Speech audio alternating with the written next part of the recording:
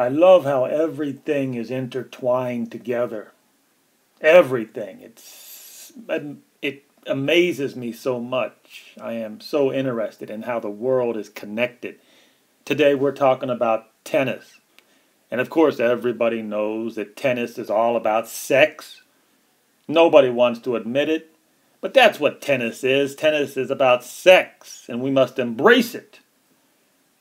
But this story is not about sex per se. This story today is about conspiracy theories. Yes, everybody wants to make fun of you and me when we talk about conspiracy theories, of course, until the truth actually comes out.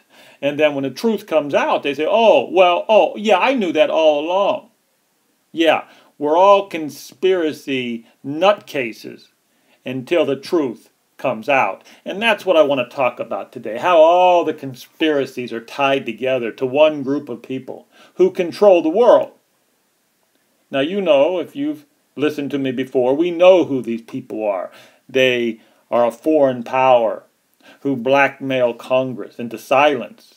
Everybody's amazed that Congress just sits there and they drink their wine and they go to dinner at night and the lobbyists give them money and the congressmen keep their mouth shut.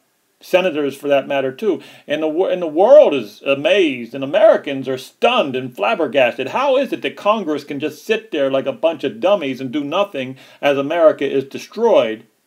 Well, we know these powers, the power to be, these small, tiny group of people who control the world, they blackmail the congressmen.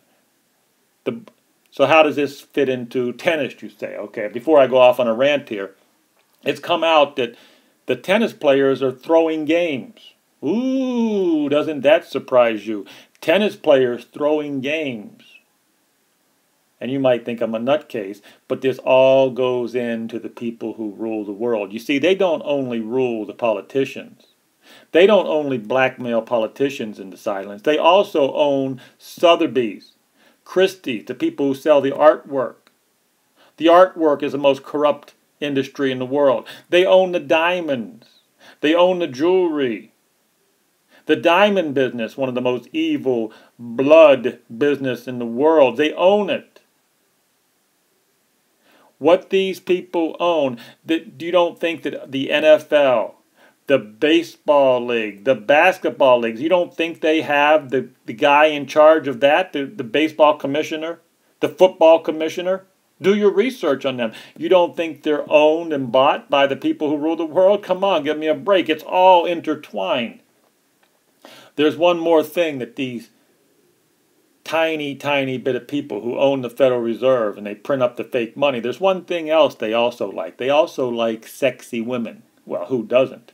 That's one thing I don't blame them about. They like sexy women, and you know, like I said, who can blame them? And that's why they love tennis, because that's where the sexy girls are. Now, you can call me a pervert if you want to. Go ahead. Call me a pervert. Yes, I enjoy a beautiful woman once in a while. Yeah, call me a perv. I don't care. But this is coming down to the tennis players are throwing matches. The European sports authorities, they've known this for a long time. The casinos have learned. You know, the casinos put limits on certain betting. When it comes down to boxing matches and tennis matches and college games, you know, the casinos put limits on it. They won't take a large bet when it looks suspicious, because the casinos know that these young people can be bought off and paid for. I mean, they're bought and paid for. I mean, look at that. I mean, it's beautiful, and you can buy it. You can buy it for Federal Reserve notes. Yes, it's beautiful. So I'll leave you with this.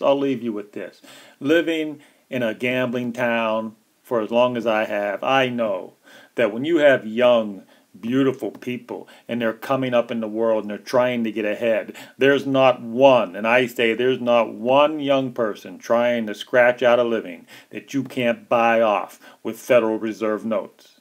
This is a fact. Now, it may surprise you, but it doesn't surprise me. You can buy them all off with Federal Reserve notes.